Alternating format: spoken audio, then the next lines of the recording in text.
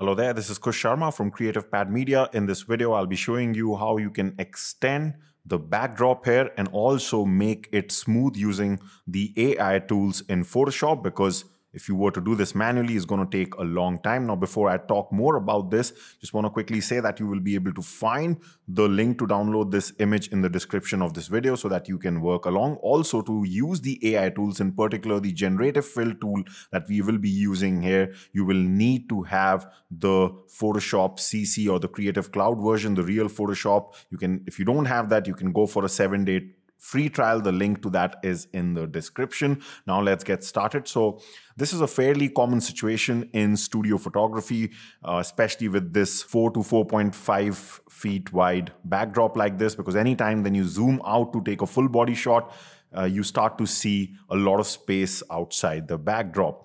But it's still not a big problem because these backdrops are very popular because they're very light to carry. They're usually smaller in size. So if you know how to fix this, this can save you some costs and also save you a lot of hassle when it comes to storage. So let's see how to do this. Now, if this backdrop didn't have this tonal variation, like you can see some parts are bright, some parts are darker here, then it would be a very straightforward process because you can straight away use the content aware fill tool. But let me show you that doesn't really work too well here. So what I can do just to show you that it doesn't work here is, let's say I take one of the selection tools like the lasso tool, and we need to just select the areas which need to be filled. Okay, so the external areas here. So we'll do the opposite because that's usually easier. We'll just select the inside area first in a rough manner like this.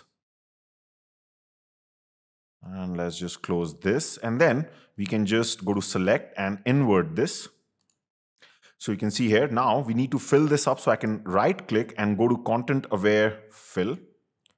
And here we can just, it's a very simple tool. We just give the sampling data to Photoshop and it's basically going to try its best to fill up these areas. Right now you can see it's not doing a good job. We're getting a preview here simply because the sampling data provided here, which is being represented by this overlay, is not correct, right? So what I can do is, by default, you get this minus brush or the subtraction brush.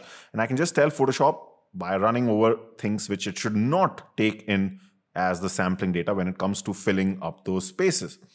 So we are just removing that overlay from this and indirectly telling Photoshop that any part of the subject is not to be considered. We only want the sampling data to be from the backdrop.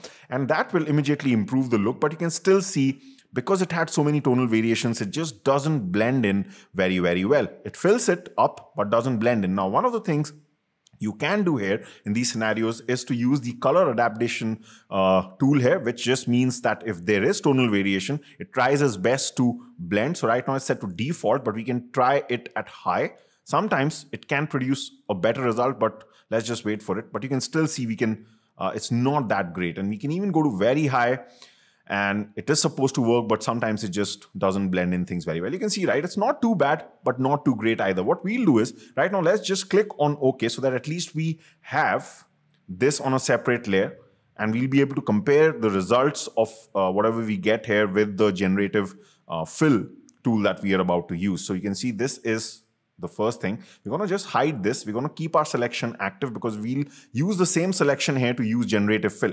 So the contextual taskbar is already open here. Our selection is already there from last time. So we just need to hit generative fill and just hit generate, because usually when you're just trying to fill up areas, you don't always have to even give a prompt. So I can just hit generate and let's see the results that this gives us. All right, let's wait for this. And you can see, right, this was literally almost a one-click process because we didn't even have to type anything, right? So this is a one-click method, which in my opinion just works much better than the content-aware tool. We even get 3 variations. Let's see if something has come which is slightly smooth in nature, because the next part of this tutorial is going to be about making this smooth. So now that we have been able to extend it. So let's see all the 3. And I think the first one was the best, or maybe the second one. Let's just see. Okay, we'll stick to the first one. I think this is the smoothest, so the job will be easier. Also, if you just want to quickly compare it to what we got with content aware tool, you can see, right? Let's It's definitely superior. So now we can delete this layer. One downside, however, of using generative fill to do this is that what you're seeing in front of you is basically a pixelated image. It's going to be blurred. Wherever this was generated is going to be blurred, because generative fill, when it generates this image, it basically on the long side, it's a maximum of currently in September 2024, it's a maximum of 1024 pixels, 1024 pixels on the long side, and which is a small area.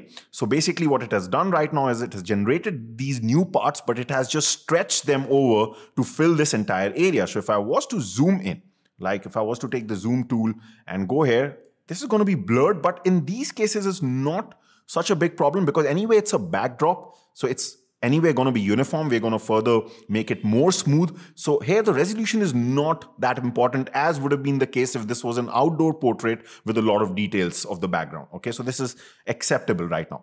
Now we come to the next part, which is how do we make this smooth? So let's see that, because we are again going to be using generative fill for that.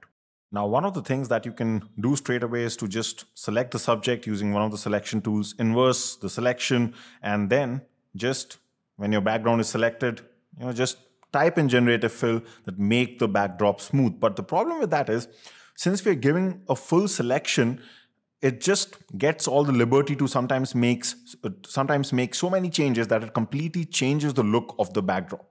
So if there was a way to do the same thing, but kind of give it a softer selection, also called as a softer mask, rather than the black and white mask or the selection that we are used to seeing, then generative fill works slightly in a much more conservative manner. And that's what we want here, because we don't want to change the backdrop. So how can we make that soft mask?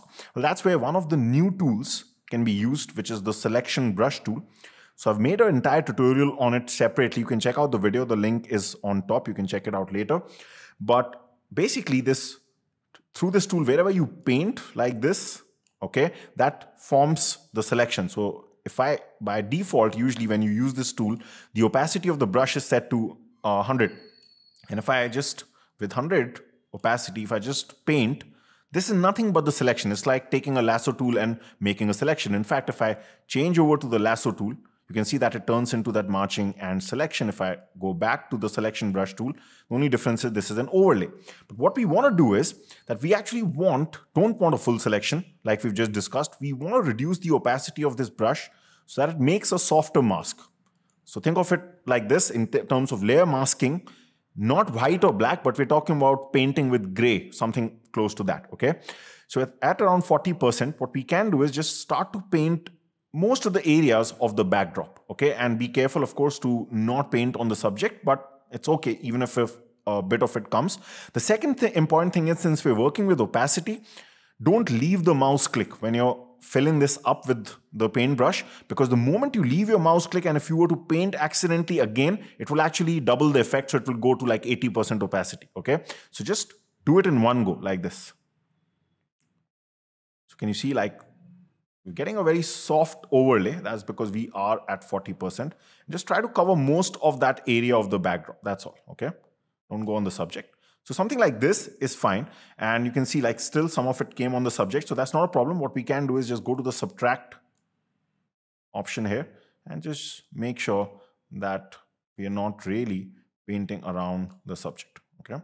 Even if that happens and it distorts the subject, generative fill, we always get the mask. So it won't be such a big problem. But I've just seen to keep these areas clear works much better. So now we've got a very soft selection here. Now we can just type in something in generative fill like make backdrop smooth. And let's see the kind of results that we get from this. All right, let's wait for the results. And you can see, right? Yes, we've got a bit of distortion on the subject, but if you see, it's really turned this whole background really smooth. At the same time, it's kept the shadows and all those things. Let's check the 3 variations just to see if you've got something better. It's not going to happen that you're going to get completely an absolute smooth background. That there's simply no way for that, okay? So I think either this one or this one. Yeah, I think this one is definitely better, the last one that we've got. Now, of course, it has come a bit on the selection. So we're going to go to our mask, take our paintbrush, make sure black is selected, and just paint over these areas on the subject. Okay.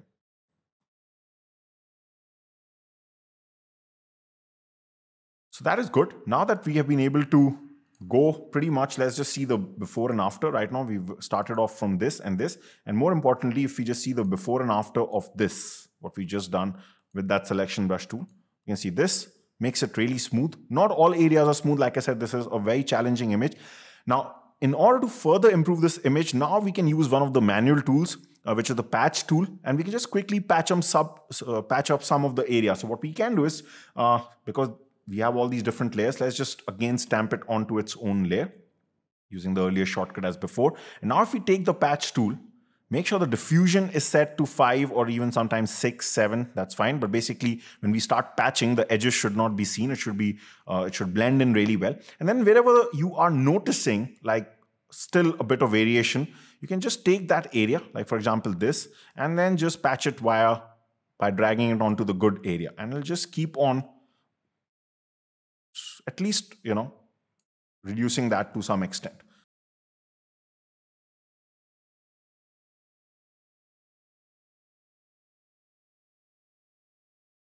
And you can keep on going more with this. So I'm just right now, maybe this was the last one. And let's just quickly compare to this. Right. So this is what was before what we did. And now we've come to this part. So except for, but I won't really consider this too bad because this is the shadow here. Okay. Maybe these parts we can probably work a bit. Okay. Yeah. But it's still manageable, right? And now that we've got this, one of the things, either you can stop here, but like I said, because Generative Fill produces something which is of low resolution, so if I was to zoom in, I mean, these are going to be really smooth things, which is okay for a backdrop. But if you just want to add a bit of realism to it, then what you can do is just use camera raw filter. And we want to do it slightly non-destructively. So we can turn this into a smart object first. And we're just basically going to add a bit of noise. So we can go to filter, camera raw filter, because the subject is going to have that natural noise, right? Whereas the backdrop is completely plain and it looks a bit blurred. So we can go under effects here in camera raw and we can just add a bit of grain.